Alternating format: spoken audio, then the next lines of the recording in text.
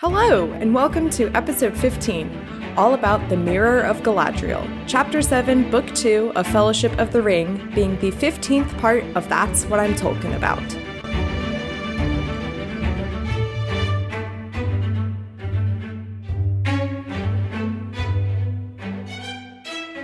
Hello, my name is Mary Clay. If that's too complicated for you, just call me MC. And today I am joined by Caitlin of So You Want to Read Tolkien. Welcome, Caitlin. Hello. Thanks for having me. Yeah, I got really excited when I stumbled across y'all's podcast because I was like, oh my gosh, they're doing like the same thing I am, going chapter by chapter, except they're doing it as huge lifelong fans and being able to go into depth about characters and knowing what you know in the future and everything. And I was like, that's really awesome. I gotta have at least one of them on. And so here you are. It's really great. I was really excited to discover your podcast because one of the motivators behind creating ours was that when I went to listen to Tolkien podcasts, there were none done by women. Mm-hmm. Yep. So that was one of the reasons I wanted to get two of my female friends and do a podcast together about it. So I was really excited to discover a new one out there, done also by a woman. Yes. Who also didn't take it way too seriously, which most of the other podcasts out there take it super seriously. Oh, yes, 100%. And like, I'm not, well, and it's funny because I haven't been able to listen to any of those podcasts because I can't, like, you know, I'm afraid I'm going to get spoiled on something. I, like, sort of got spoiled on something. I was listening to a podcast called Gilmore Guys, and it's about two guys. Right, I know it. Oh, I love that so much, and I, like, re-listen to their episodes all the time. Anyway, and there was one episode where they were talking about, like, how Return of the King ends, and it has multiple endings or ambiguous endings or something, and I'm like, I was like, I'd never expected to be spoiled on Gilmore Guys, but here we are. So you never know with podcasts what's going to be. If they were talking about the movie, the ending of the books will be different. But sort of. Yeah, and it's also awesome that, hey, it's Mary Clay from the future. I don't know what happened here, but my audio cut out briefly. But what I'm about to say is that I'm excited to have a fellow female Tolkien podcaster on to talk about this chapter in particular because we get the introduction of Galadriel. And I've just been waiting around for the introduction of an awesome female character.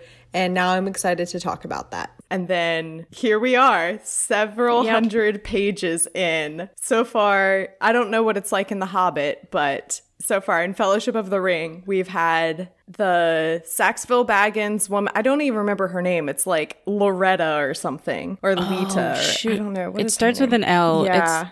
That's going to bother me so much. She's the Saxville Baggins who she takes over Bag End. And then she's also the one that Bilbo... Lobelia, that's it. Yes, that's it. Yeah. So we've met her, and then we've also met Goldberry, Tom Bombadil's eccentric fairy nymph wife.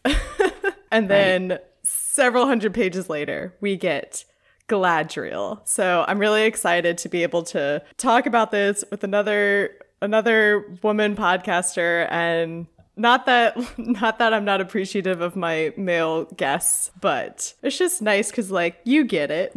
Yes, absolutely. And just so you know, if you're planning to do The Hobbit, don't hold your hopes for women in that. I have not been holding my breath at all. Zero. That does not surprise me at all. Yeah, and I made a intro episode to kind of kick everything off and talk about what I know already and make some predictions. And one of my like biggest predictions that has already come true is that there's going to be very few female characters, and if there are any, they're only going to come in for like a short period of time to aid or help in the quest at, some level, and then they'll just be gone again. So I will give you hope that there is one lady who you have not yet met who is really awesome and does some really awesome things. Yes. There's the one. I know that there it's really funny because I was someone sent me the gif of the woman taking like the helmet off and it says, "I am no man." And I think it was Tyler, one of my producers, and he sent it, and I was like, oh my gosh, I love that GIF, but I have no idea what it's from. And he said, oh, that's ironic. So I'm assuming that is a character at some point in the Lord of the Rings movies. So I'm waiting for her to pop up. So we'll see. No comment. So tell me a little bit about your like background or history connection with Lord of the Rings. I read the books. I read the Lord of the Rings trilogy when I was 13 or 14, and that was a couple years before the movies came out. And then I watched the movies, and I've read the books a lot since then. That's about it. I don't know. I don't really have like a story about it. I just like them. That's a perfectly good reason. Cool. Well, jumping into this chapter, chapter 7, the Mirror of Galadriel. And I have to like force myself to say Galadriel because in my head, when I read it as Galadriel. And so I'm trying to fix it's just because I guess that's how like my brain is phonetically reading it and like connecting the letters to make a word. And so I'm still in the process of like making sure my brain is reading it pronouncing it correctly and trying to like fix how my brain reads it versus how I say it out loud. So don't come at me if I accidentally say Galadriel by mistake. I'm so sorry.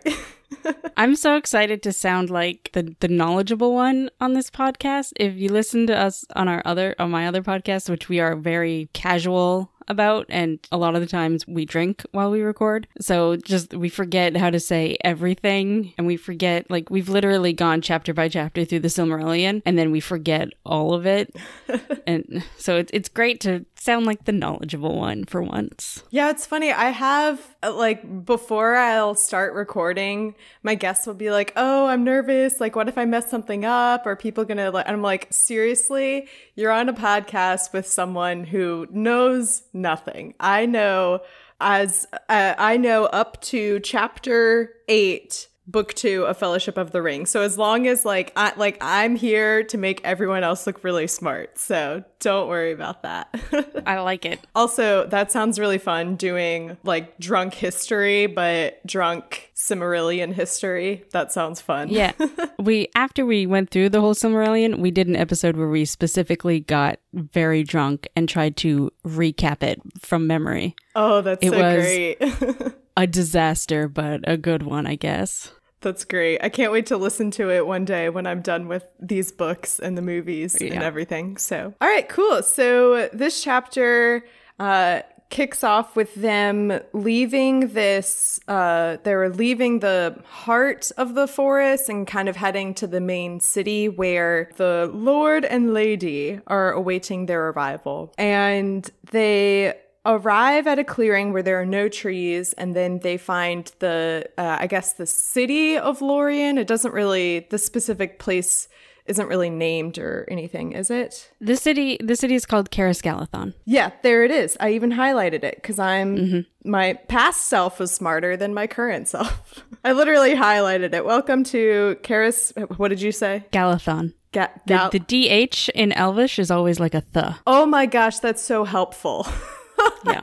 Because I've been this entire time, I'm like, okay, so here is the city of Galathrym. Is that it? Because you said the DH is a th. Which city are we talking about? Galathrym?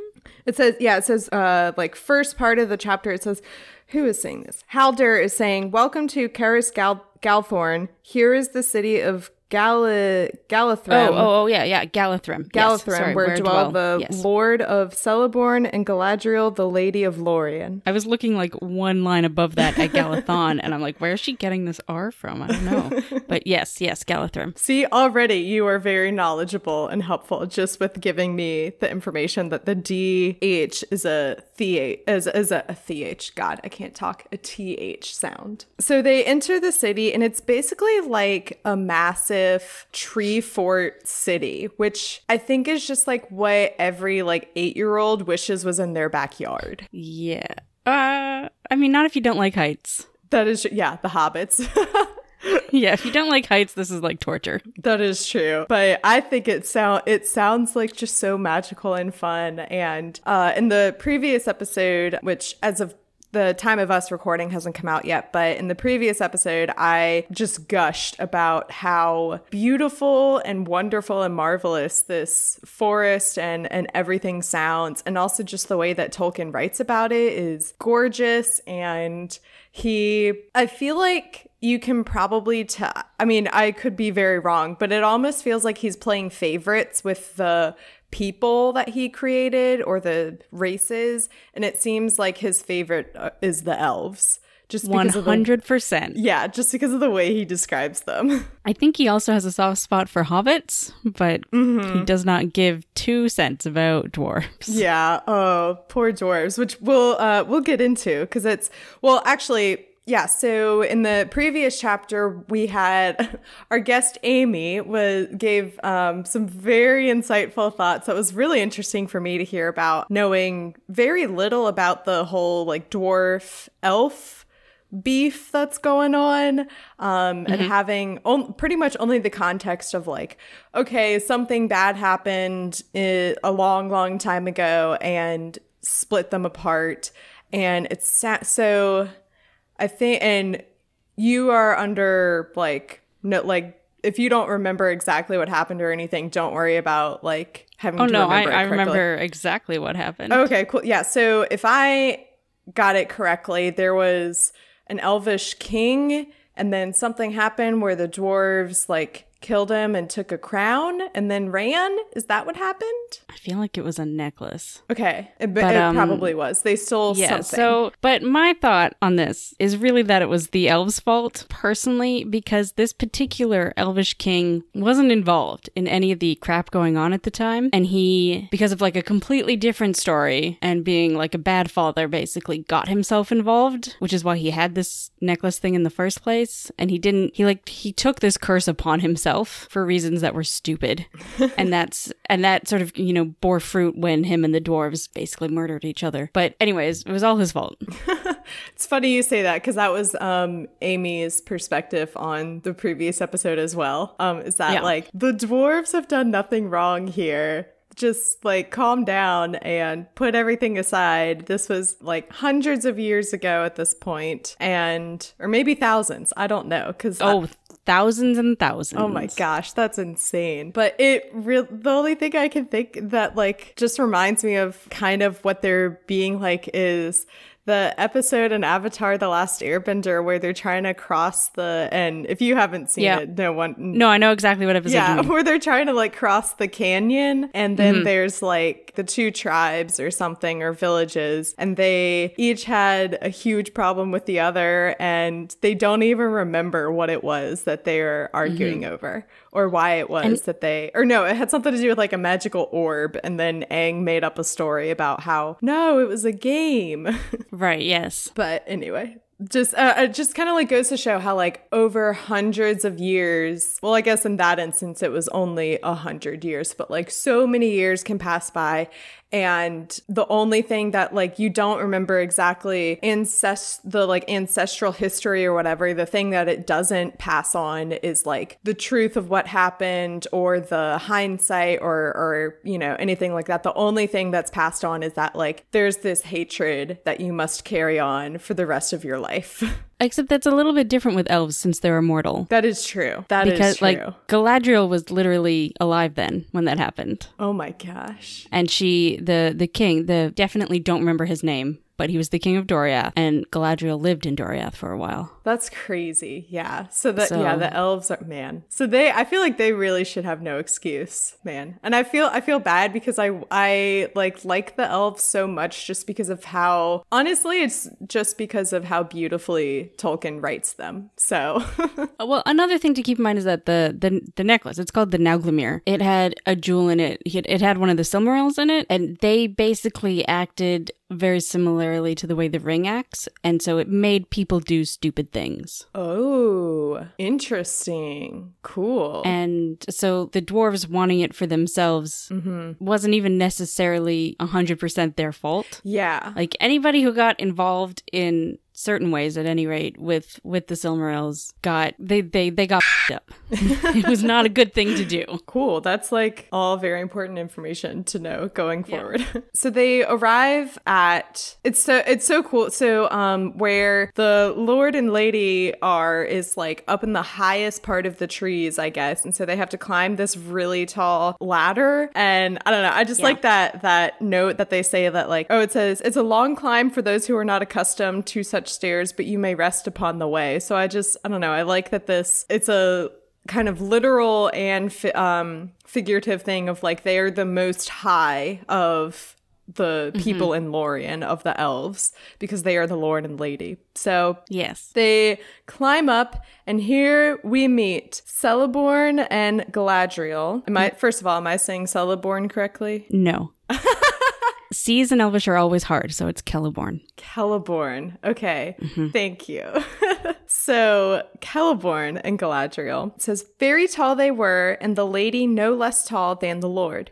And they were grave and beautiful. They were clad wholly in white, and the hair of the lady was of deep gold, and the hair of Lord Celeborn was of silver, long and bright. But no sign of age was upon them, unless it were in the depth of their eyes. For these were keen as lances in the starlight, and yet profound, the wells of deep memory. So again, there's Tolkien being like, I love these people. You want me to blow your mind about Galadriel? Go for it. She is older than the sun and the moon. That's so cool, because I think at the end of the... Let me flip. Like towards the end of the episode, towards the end of the chapter, she says, she's talking about like morning and night, sea, the sun, the snow, all of these things. Man, that's crazy. Okay, so maybe my question is like, if elves are ageless and they are immortal, so we know that Legolas is the son of another elf that they mention when he walks in. How do elves like age? Like, how do elves have kids and then the kids grow up if they're ageless and immortal? Okay, that I don't know. I assume they just sort of reach adulthood and stay that way, in the way of every fantasy immortal race of beings. I don't know. Yeah, man. I think all of the people I've asked that question have been like, that's a great question. I don't know. So that'll be, I guess, my white whale of this. It's like, how do the elf kids grow up if they're immortal and ageless and don't age? So, or maybe they just age. Maybe the elves as kids age really slowly, and then by the time they reach, I don't know. See, I don't know. I just go down this like thought path, and I'm like, I just have to like get off of it completely, or else I'm gonna like drive myself insane. So as they like enter one by one, yes, they say like, welcome Frodo of the Shire, welcome Aragorn, son of Arathorn. And then I love Gimli's entrance, because in the previous chapter, there was a lot of beef about the dwarf being in the elf forest with them, and all this talk of, he can't be here, or okay, I guess he can be here, but we're going to blindfold him. And then once they finally get to the heart of the forest is when they say, here, take off your blindfold. We are deeply sorry. And they kind of give this official, almost like a official, I don't know, blessing or peace offering or something, and that's continued in this chapter too. And it says, welcome Gimli, son of Gloin. It is long indeed since we saw one of Durin's folk in Caras Galathorn, but today we have broken our long law. May it be a sign that though the world is now dark, better days are at hand, and that friendship shall be renewed between our peoples. So that's just nice. I just like that it kind of kicks off with another initiation offering of peace, and like finally thousands of years later, a recognition of like, there are darker things at play here. Let's put all this aside for the sake of that. And I guess with the elves mostly leaving Middle-earth, it's kind of their last chance to make, to wrap things up. Like, we've got this loose thread with the dwarves. Maybe we should just put that whole murder thing aside and be friends. And it's also kind of like, it's almost like for nothing if they're leaving or anything, because it's like you apologize and then like the next day it's like, oh, well, they're not even in the same land as us anymore and they're leaving. So what does it matter? Because they're not here. So, so they all arrive and Celeborn notices that he knows that there were originally 9 that set out, and right now there are only 8, and they ask what happened, and they give the sad news that Gandalf has died. Well, technically, Aragorn, they don't say that he died, they say, Aragorn says, Gandalf the Grey fell into shadow, he remained in Moria and did not escape.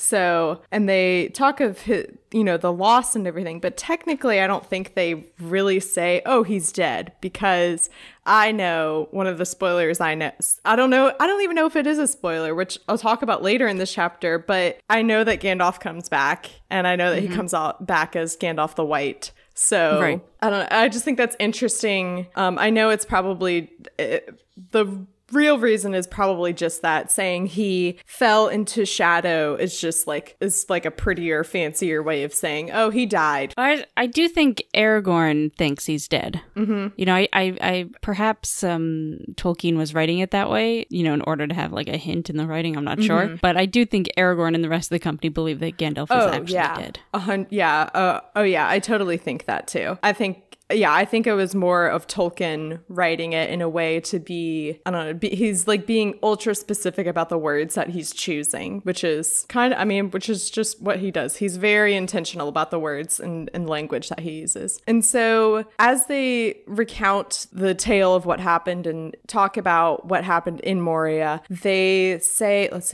they're talking about the creature or whatever it was that attacked them. And Aragorn says, an evil of the ancient world, it seemed, such as I have never seen before. It was both a shadow and a flame, strong and terrible.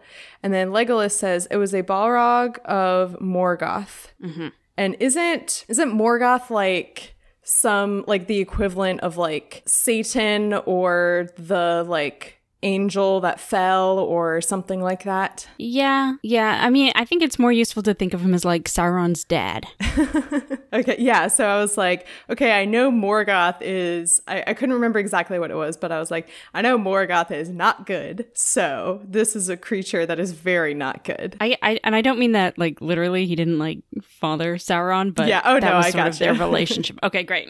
I totally got you. Yeah. Oh yeah. So like just the fact that also Aragorn, who up until like the entire like first half of the book or up until they leave Rivendell has been very like, he knows what's going on and what he's doing and what he's talking about. And so the fact that, and also when Gandalf is running, when they encounter this creature, Gandalf says too that like he doesn't know what this is, and the fact that Aragorn is saying I've never seen anything, like that's scary. So I guess it's only, you know, you have to have something that powerful to take down such a powerful character like Gandalf.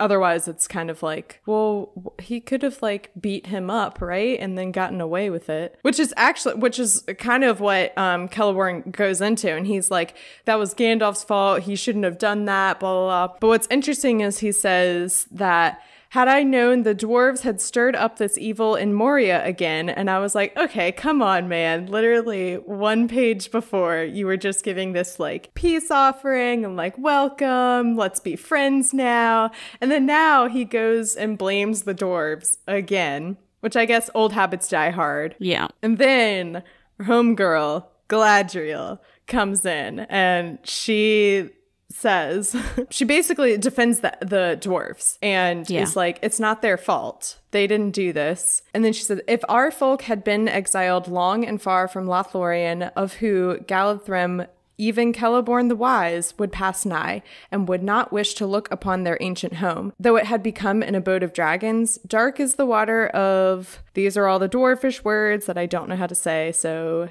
that's okay, whatever. Dark is the water of Keled Zaram, and cold are the springs of Kibble Nala, and fair were the many-pillared halls of Khazad-dûm in elder days before the fall of mighty kings beneath the stone. So she's basically saying, like, if something like that because Moria and all of this used to be really nice. She says it was, and fair were the many pillared halls. So she knows how important this was to the dwarves, and for them to watch that fall and not want to go back and like take it back under their command it's exactly what the elves would have done too if something had happened to Lorien. Which I also would be like, yeah, if like, because Lorien is like a beautiful, beautiful place. And I think 100% too, the elves would be like, no, this is our beautiful forest. We want it back. Darkness shouldn't be in there. I also think you can really you can hear that Gimli just is immediately in love with her. But I also think it's an interesting moment because many times in this chapter, Tolkien talks about how the elves within Lothlorien don't speak anything but Elvish. And they won't even speak whatever the common tongue is that everyone speaks. But here's this bit where, the queen reaches out and says these words in Dwarvish to him as a nice coming together of their culture. Yeah, it says, she looked upon Gimli, who sat glowering and sad, and she smiled. And the dwarf, hearing the names given in his own ancient tongue, looked up and met her eyes. And it seemed to him that he looked suddenly into the heart of an enemy and saw their love and understanding. Wonder came into his face, and then he smiled in answer. Just Galadriel is great. I think she should be ruling everything. Gandalf, who? Let's have her be the leader of the Fellowship. Let's do it that way. I think it would go so much better and smoother, but fine. Well, she's got other things to take care of. Yeah, which we kind of later learn about. Yeah, so after she basically shows up Celeborn, Celeborn is like, why didn't we hear about this sooner, about the fall of Gandalf? And it's like, this happened yesterday. You couldn't have possibly heard about it any sooner before then. Honestly, in the time of they don't have cell phones or anything, they can't tweet about it. So in the time of news being sent, physically by mail or in person, I think, 24 to 48 hours later is pretty fast in terms of finding out that Gandalf died. Yeah. But yeah, I just already, much like Gimli, I was like, I like this one. I like Galadriel. They give the Fellowship shelter and say, you are welcome to stay here, obviously. We can tell that you are very, they're physically in pain because they've been traveling so long. Some of them have injuries. And then they're also grieving for Gandalf. And also just aside from this whole ominous quest of going to Mordor to destroy this evil ring that Sauron wants, that's already a pretty heavy burden. And then on top of that is the death of Gandalf. She kind of ends their welcome, but by saying kind of the most obvious thing ever. And then also it's that classic non-advice that the elves give. That we were introduced to, I think in chapter 4 in the very beginning of the book or something. She says, but this I will say to you, your quest stands upon the edge of a knife. Stray but a little and it will fail to the ruin of all. Yet hope remains while all the company is true. So I don't know, I just like that, stray but a little and it will fail to the ruin of all. It's yeah, we know that already. Thanks for the very unhelpful non-advice. I will say these elves do some very helpful things before the company leaves Lothlorien. More so than a lot of the other elves that we've seen. They don't they do give a lot of vague words, but then they do actually do some physical things that actually help. Yeah. Yeah. So I do like that about them. Yeah. And Sam says something about that later too. So, and then she stares them all, looks at them all in the eye, individually, and basically stares into their soul. And I love that. 'Cause she has such a fierce gaze. And with that word, she held them with her eyes and in silence looked searchingly in each of them in turn. None save Legolas and Aragorn could long endure her glance. Sam quickly blushed and hung his head. So she sends them off and says, go rest.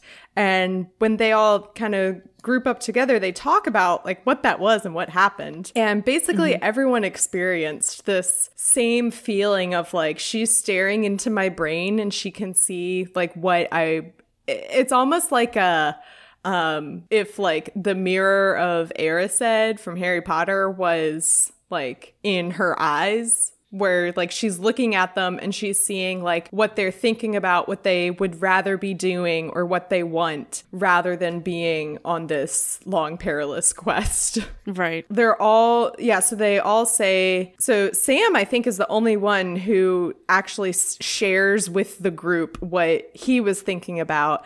And he says, she seemed to be looking inside me and asking me what I would do if she gave me the chance of flying back home to the Shire, to a nice little hole with a bit of garden of my own. And then Mary says, yeah, I felt the same thing. And then they just kind of like, the entire group is like, yeah, I thought something similar, but I'm not going to say what I was thinking about. And I don't know, that's just so, I guess it just shows I don't want to say like power of Galadriel, because that feels negative, or I don't know, but like she obviously has a lot. It's almost like she has like power, but with the power is grace, I guess. I don't know, a graceful power. That's a good way of putting it. Sorry, go ahead. I don't know, it's hard to say because she is so old and she has seen so much, and I don't know if I have anything else to say about that. Just, it's an interesting, I like how you put that, the power with the grace. Yeah, like she's not gonna, you have this feeling that like she's not gonna abuse this power. So they, I don't know. I get more that she's past her years of abusing power. Oh, okay. And then, and it's funny. Yeah. So yeah, Boromir is saying like, I'm not sure about this woman. And then Aragorn gets real defensive and says, speak no evil of the Lady Galadriel. You know not what you say. There is in her and in this land no evil unless a man bring it hither himself. So I love that he just like goes off, which I have my own, I'm kind of like slowly picking up on hints, and I'm hoping this is what it is. But from the time that Aragorn, when they're like camping out at Weathertop, he tells the story of Baron and Luthien? Yes, and Luthien, about the elf who falls in love with the mortal, and then the mortal man dies, and then she gives up her immortality to die along with him.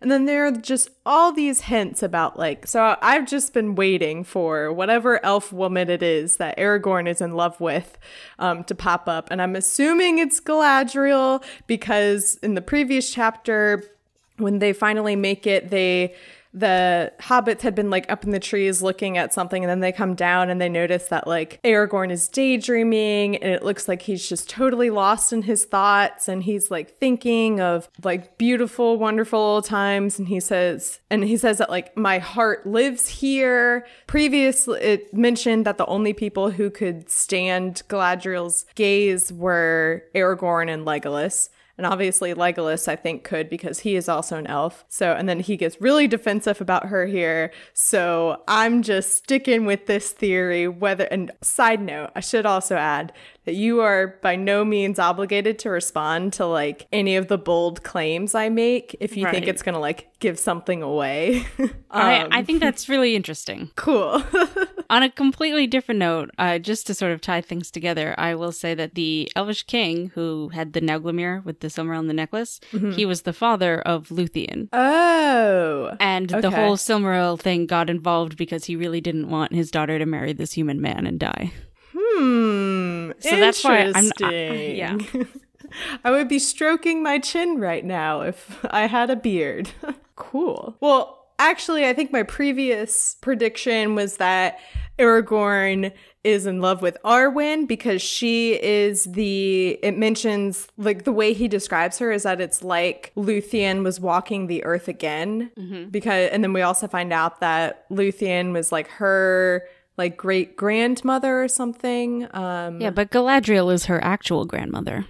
Oh, okay. There we go. I did not know that. Yeah, Arwen's mother was Galadriel and Celeborn's daughter. Got it. Anyway, so that's just like my bold claim for the episode, is that Aragorn is in love with Galadriel, but they can't be together. So they stay in Lothlorien for several days, and once again, they like don't know exactly how many days, because they are not enjoying themselves. They are in such a state of like calm and being able to rest and heal themselves, that they aren't keeping track of the days or anything. And that happened before when they were in Rivendell after the council, but before they left for the journey, it was like many days have passed, but we don't know how many. Just let's say several months.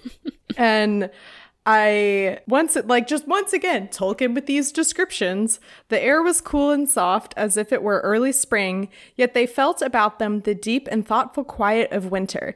It seemed to them that they did little but eat and drink and rest and walk among the trees, and it was enough. I mean, that sounds like a perfect day to me. So that sounds really good. It's not like exactly what I would just like to do if I can ever afford to take a vacation anywhere. Eat, drink, walk around the trees. And it was enough. Man, I love that. While they're there, the other elves, the elves that are there, they can hear these songs of grief and mourning, and they know that they're about Gandalf because every now and then they'll hear, while they don't understand exactly what they're saying, or they're not familiar with these songs because they're singing or speaking in the Elvish language, they do every now and then hear like Gandalf's name or references to his name. So they know that this is a loss that has also hit the elves pretty hard too. I don't understand this bit because Aragorn and Frodo speak Elvish. I think Aragorn has spent a lot of time in Lothlorien. I think it was my understanding that Frodo knows a little bit of the Elvish language just from what Bilbo has taught him from his journeys. So like he knows enough. So in the beginning of the book, when the elves stumble upon, I think it's Sam, Pippin, and Frodo at that point. And the elves, they stumble upon the elves or whatever, and the elves stop and help them or stay with them because Frodo greets them with in their Elvish language. So I think it was my understanding that like he knows enough to kind of be respectful, kind of in the sense of, they say that like when you go traveling to somewhere in Europe, or I don't know, it might also be other countries as well, but like as an American or an English speaker, one of the like best phrases you can learn, so like let's say you're going to France, one of the best things for you to learn is to say, do you speak English in French? Right. Because it's a little bit more respectful to say that rather than just going up to someone in France and going, do you speak English? Because right away there's that assumption that, yes, they do speak English, because if they do speak English, they'll understand what you're saying. So I think I don't know about Aragorn. Maybe Aragorn does know what they're talking about. Let me see. Yeah, I don't know how much Aragorn knows though, but Aragorn is fluent in Sindarin at least. Maybe 100%. Maybe it's like the difference between like you speak Spanish really well, but like going to Spain and being completely immersed in it is a totally different experience. I guess. And there is a chance that they're singing in Quenya, which is the other elf language. But I don't think they are, because, ever so slight spoiler here, Galadriel is going to sing a song in Quenya in the next chapter. And Tolkien like makes a note of saying like she's using the old Elvish tongue that nobody hears anymore. So yeah. I don't see why Aragorn, at the very least, wouldn't like translate or tell them about it. Or at least mention that he knows what they're saying too. And I don't know. It's just weird to me. I don't know. Maybe he's grieving on his own, in his own way. Maybe. And he just wants to sit in thought rather than having to like translate or talk to the fellowship and tell them what's going on. So also in this period of time, Legolas is he doesn't spend a lot of the day with everyone, and he'll go out and be with the other elves. And it says, often he took Gimli with him when he went abroad in the land, and the others wondered at this change. And I love that, because it's like a sign, that is a huge sign of like, they're gonna be best friends now, or I don't know about that, but like. No, yes, best friends. Just the like broship is real. Just like that alone is a huge sign that, like in the previous chapter and earlier in this chapter, they make these like apologies apologies and official statements and like peace offerings and stuff. And it's one thing to like say those things, but it's another to actually show that you have put your differences aside and you are now willing to come together. And for Legolas to do that, and also it's, you know, just because Galadriel and Celeborn say, we're putting all of our differences aside and we're going to move forward into a new era of peace and friendship between the dwarves and the elves. Just because they say that doesn't mean the other elves who are in Lorien don't you know, agree with that necessarily. So the fact that Legolas is taking Gimli around hopefully can also show the other elves around that, like, no, this is this sign of peace and everything. It's for real. This is happening. Get used to it. The best friendship between Legolas and Gimli is one of my favorite things in these books. So it only gets better. Yeah, I was gonna say I'm really excited to see it because I've seen a lot of like memes or like jokes about how they're friends or whatever. So I'm glad to see that friendship happening now. We see a lot of like great kind of like character development in this chapter. So the first is between the elves and between specifically like with Legolas and Gimli. And like that's how you do good character development. Is showing it like piece by piece coming together. And then the other one is Sam, Frodo asked him about, what do you think of the elves? Because when they first set out, or when they were about to set out, the thing that Sam was most excited for was to see elves. And Sam says, I reckon there's elves and elves. They're all elvish enough, but they're not all the same. Like that it also shows like how much Sam has been through for him to realize that like, oh, they're not just like these otherworldly creatures that I don't know about and I'm imagining or anything. They're an actual people, and they are just like the hobbits in the sense that not all the hobbits are the same, and not all the elves are the same. I think that's one of the most like Sam is a stand-in for the reader moments in the whole series, because I would probably think the same way if I was suddenly thrust into a fantastical setting. Like, yes, show me the elves. Yes. Bring me to the elves right now. Exactly. All I want. And some Rivendell and some magic, please, and thank you. And it's funny though, because Sam also, so he talks about the magic too, and he says, it's wonderfully quiet here. Nothing seems to be going on, and nobody seems to want it to. If there's any magic about, it's right down deep where I can't lay my hands on it, in a manner of speaking. And then Frodo says, you can see and feel it everywhere. And basically, so they talk about the elf magic and stuff. And Sam is like, I mean, I'd kind of like to see some, I guess it's enough to, just be here and be feeling it. And as they're talking about that, Lady Galadriel shows up and is like, oh, so I hear you want to see some elf magic, huh?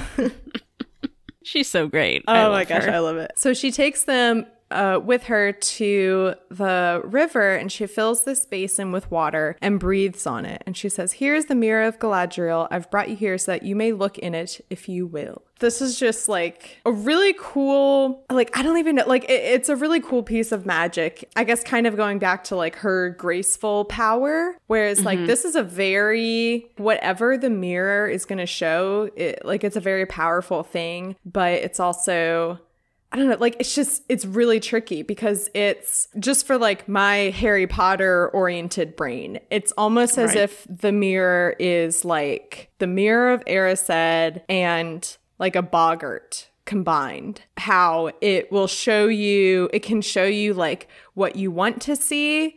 It can show you what you fear the most. It like reads your brain almost to like show you whatever it is that you need to be seeing, I guess. I don't know. I get the one thing with like the Mirror of Erised and a boggart, they have very specific things that they do. Like one will show you what you want and one will show you what you fear. The mirror, you don't know what it's showing you. Exactly. Or the Mirror of Galadriel, I should specify. Yes. Like it could be one of those two things, but it could be something else entirely. Yeah. It doesn't seem to have any, or at least nobody knows what its motivations are. It's just very like specific to whatever. I guess it like shows you whatever maybe it is that like you need to see, whether or not you know that you need to see it. I guess if that makes sense. I don't know.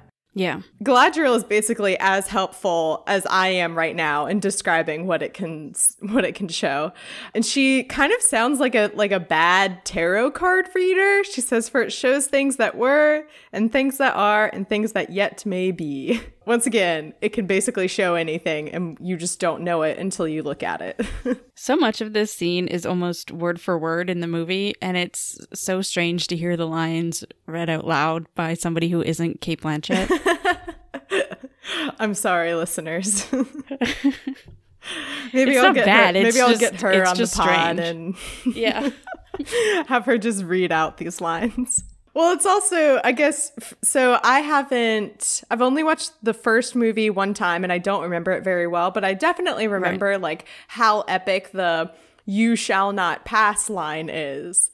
And then in the book, it's literally "you cannot pass." And so it was very jarring. I imagine hearing me read, for it shows things that were and things that are and things that yet may be. That must sound as weird to you as reading "you cannot pass" was to me. So yeah, reading "you cannot pass" is weird to me too, because I've seen the movie a lot also. And also, like at the beginning of the Fellowship in the book, I think Gandalf says, "Keep it safe, keep it secret." But in the movie, it's very much "keep it secret, keep it safe," or whatever. It's the opposite. And the movie line, I quote all the time about the stupidest things.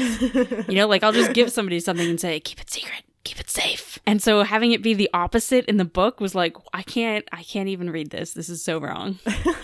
So I posted a meme about Gandalf like not telling Frodo how to destroy the ring. And I posted this meme, and you know, memes are silly, and like kind of what we were talking about earlier about like there are definitely some Lord of the Rings fans who take themselves too seriously. And someone commented on it and said like, that's not even how it happens. Gandalf clearly told Frodo to go meet him at the Prancing Pony. And it said something like, this meme is dumb, keep it secret.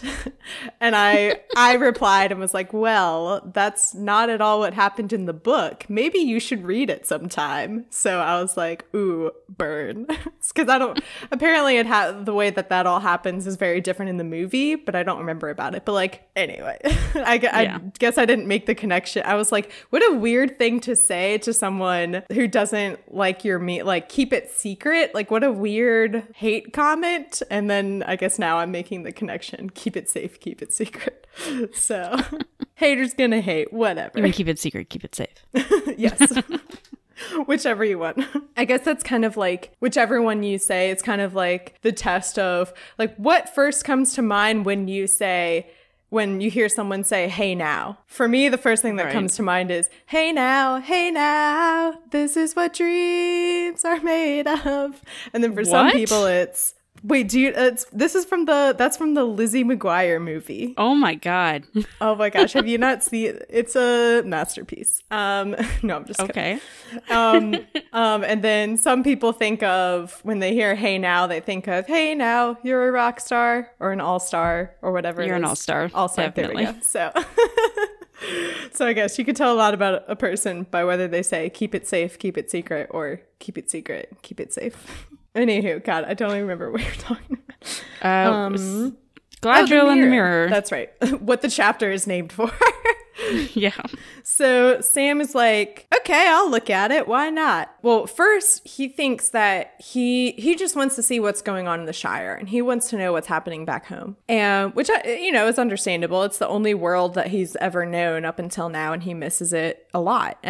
He looks in it and everything looks pretty normal. And then it just kind of slowly fades into this very dark vision, or, whatever, whether it's currently happening, already has happened, or will happen. We don't know, but it just shows like the Shire being attacked, like trees are being knocked over and falling down. His dad is being like kicked out of his house, and also, once again, they bring up someone named Ted Sandyman.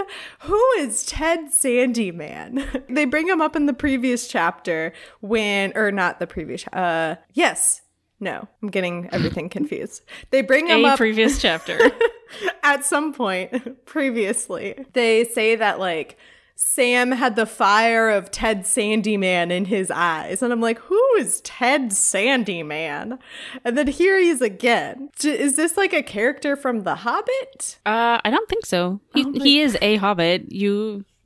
I can't explain who he is without spoilers. Oh, gee. Oh, gosh. That's so funny. Okay. So we learn more about Ted Sandyman. Great. For me, I don't know. It's just so funny because like Ted Sandyman has unintentionally become like what Tom Bombadil is to the Lord of the Rings fandom. Sandyman is to me personally, or Ted Sandyman.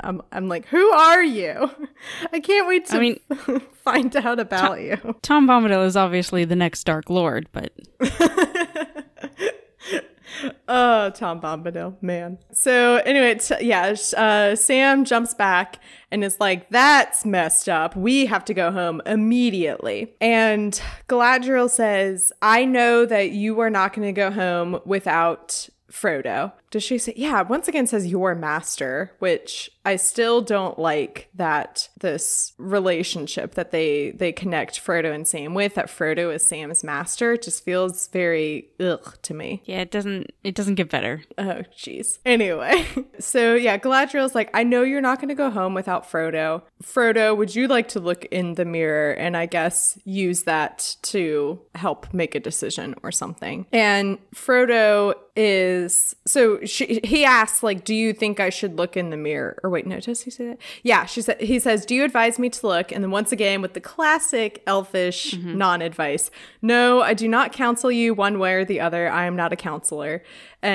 Basically says, like, you might learn some things that will help you and you might not learn things that will help you. But she does say, I think that you are smart enough and brave enough to do this for yourself. So he looks in it and he sees a vision of a figure. And it says, suddenly Frodo realized that it reminded him of Gandalf. He almost called aloud the wizard's name, and then he saw that the figure was clothed not in gray, but in a white that shone faintly in the dusk, and in its hand there was a white staff. So, way to spoil your own book, Tolkien. Because, like, if I hadn't... And Frodo, like, later says, oh, is this Gandalf from the past, or is this showing Saruman? So... Frodo isn't even thinking about the possibility that Gandalf is going to come back as Gandalf the White, but like Tolkien is so not subtle in his foreshadowing at all. So I was just kind of like, well, if I like didn't previously know that Gandalf comes back as Gandalf the White, I think I would figure it out right about here. Or at least have a good idea.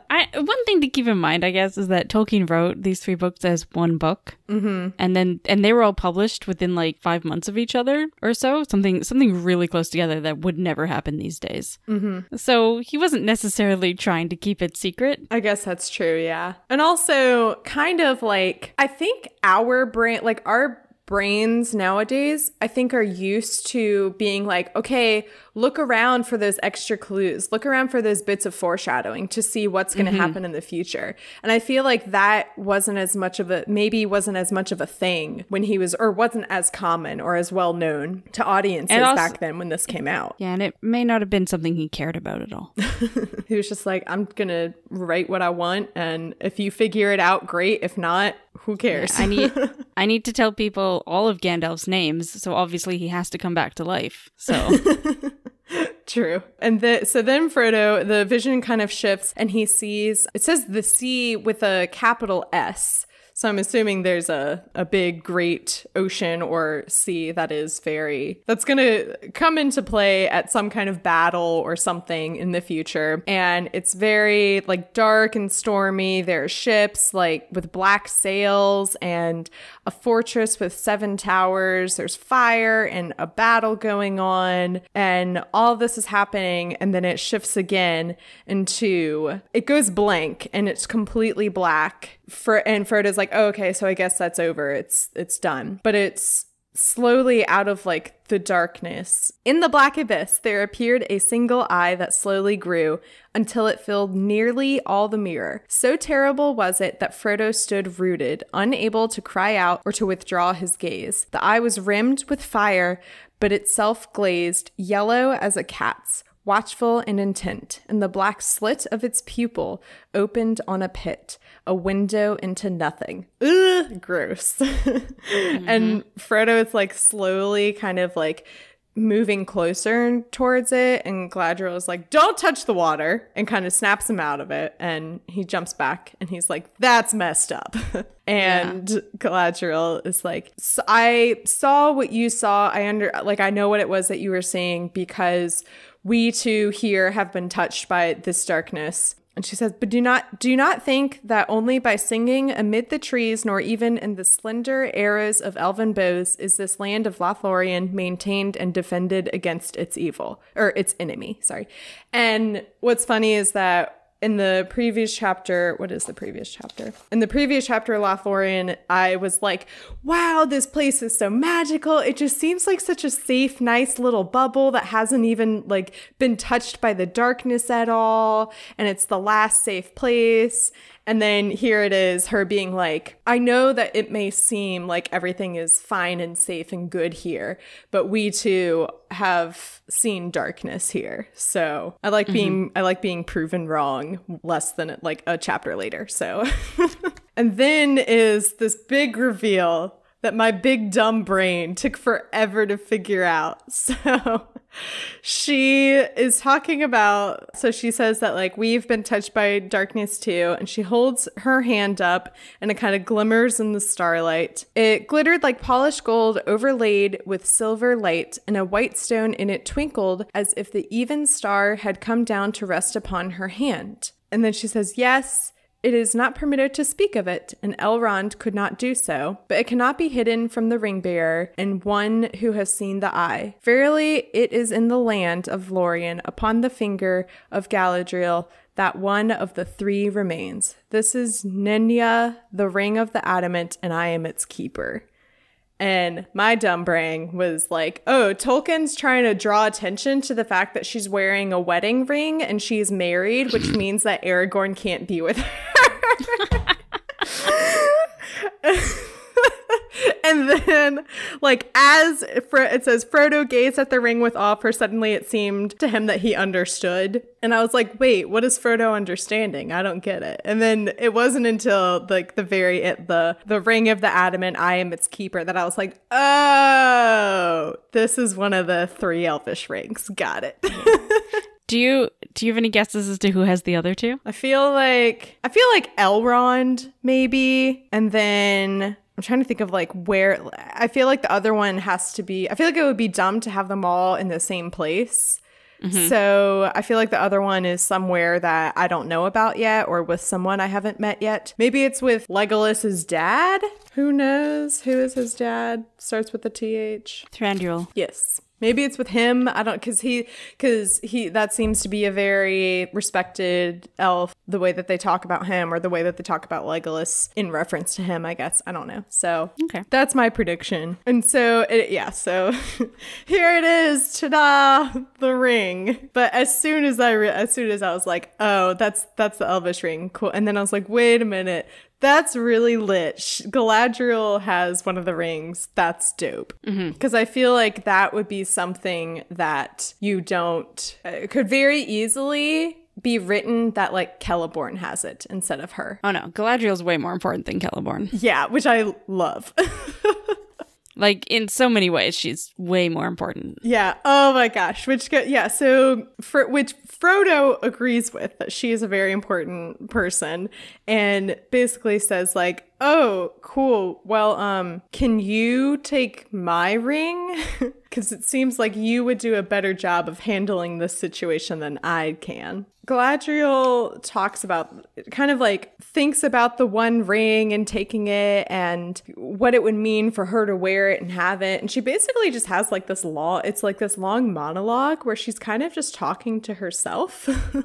She says, I shall not be dark, but beautiful and terrible as the morning and the night, fair as the sea and the sun and the snow upon the mountain, dreadful as the storm and the lightning, stronger than the foundations of the earth. all shall love me and despair. She looks at the ring a little bit longer and then looks back at Frodo and then like laughs to herself. And then she says, I passed the test. I will diminish and go into the west and remain Galadriel. So I was like, okay, that was interesting. It's like she talked herself into taking the ring and then back out of it again within the span of this like 2 paragraphs. Well, yeah, it's like, I guess throughout the books, you see different people and how they react to the temptation of the ring. Mm-hmm. Yeah. And that was her being tempted to take it and become a dark queen. Yes. Which I am all for. Yes. Oh my God. Really? I literally, that's my last note on this chapter is, I mean, I would be, so anyway, so basically she's like, no, I can't take the ring because then I would just turn into the next Sauron and it wouldn't be good. It's kind of this catch-22 for the elves of like, if Frodo, if you fail in your mission, our rings will be taken and will be like lost to us basically. And if you succeed in your mission, the power of our rings will be no more. And they're basically in a lose-lose situation. But obviously they would rather lose the power and have them just be pieces of metal or whatever than be under the control of Sauron. So, but yeah, anyway, and so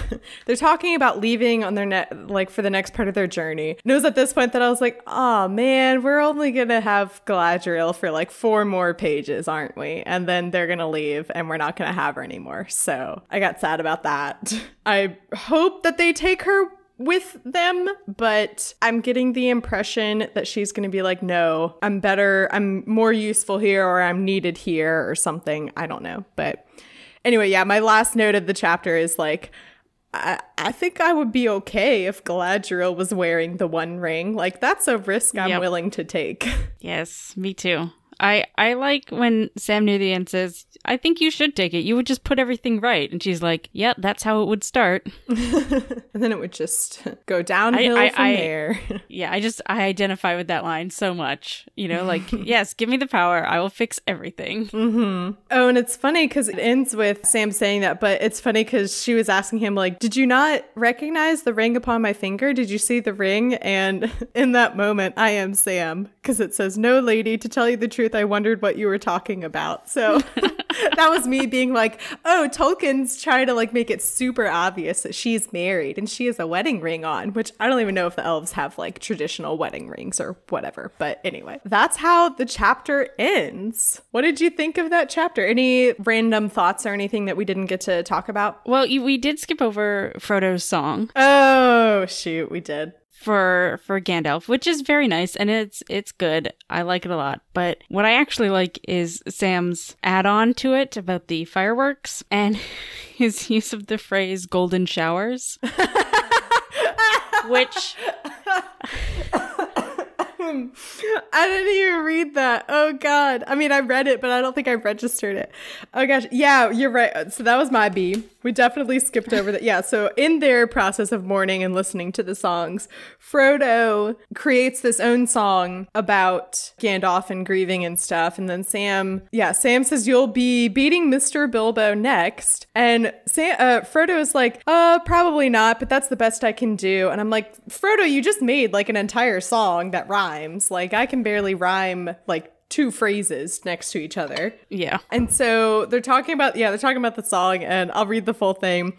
Sam adds, the finest rockets ever seen. They burst in stars of blue and green. And after thunder, golden showers came falling like a rain of flowers. So did not even register that. Again, just the context of that was written many, many years ago, and we are in the year 2019. We made a lot of jokes about this on our show, and my co-host Rachel definitely, almost the second we were done, put the movie on to check. Sam does this bit in the movie, and they definitely changed it to silver showers. Oh, that's so funny. Oh, that's great. That's great. I'm so glad you went back to point this out, because I would not have noticed it at all. So we may have spent our whole episode just on golden showers. That's really funny. Another thing, I guess Galadriel briefly mentions Arendelle in this. Has that name come up before? Oh, did she mention it? I'm sure she meant, did. or the star of Arendelle glints off the ring or something like that. So here's the thing. I feel like a bad student because I know that has definitely been mentioned and talked about and discussed, but I don't remember in what context or what it is or who it is. Arendelle is just like a important figure in, well, see, here's the thing that I both hate and love about the Silmarillion, in that in one way you're reading it and it's like, oh, these are like the elves' myths and legends about how the world came to be the way it is, but also people that are alive in the Lord of the Rings are in these stories, so actually these all really happened. It's a weird thing. Yeah, it's like the equivalent of like if, oh my god, why can I not remember any characters or people from the Bible? God, in my brain. Well, I more liken it to something like Hades and Persephone. Like, here's a story about why we have spring and winter and all that sort of thing. Yeah. But also, Persephone's my mom. Yeah. You know, so it's like, yeah. But anyways, Arendelle is the brightest star in the sky, like the morning and the evening star, which is, you know, hundreds of years later is the planet Venus. But like all those things aside, he's also Elrond's dad. That's how I know the name. Well, anyway, so that brings us to a close. Caitlin, what would you like to plug? Where can people find you on the internet? Okay, a lot of places, I suppose. I do have my own Tolkien podcast, So You Want to Read Tolkien, where me and two friends, Rachel and Emmy, are reading all through the books. So we started with the Silmarillion, and then we did the Hobbit, and now we're on the Two Towers right now. Our goal with the Silmarillion, at the very least, was to talk about it in a way where, like, if you didn't want to read the Silmarillion, but you wanted all the knowledge, you could listen to our podcast and hopefully get it in a fun and entertaining way. So we're on Twitter at ToReadTolkien or wanttoreadtolkien.com, or youwanttoreadtolkien.com, I think is our website, and you can find everything there. And I also am doing a His Dark Materials podcast right now called Measures of Truth, and you can find us on Twitter at MOTPod. So you can find me on Twitter. Usually I'm at Inferior Caitlin, but for the month of October, I have changed it to at Superior Caitlin as like my Halloween costume. So that's me on Twitter. That's great. Yeah, right now my name on Twitter is Scary Clay instead of Mary Clay. And then I have like all of the Halloween emojis you could think of. Yeah, most people do just change their display name, but I actually changed my handle. Yeah. Yeah.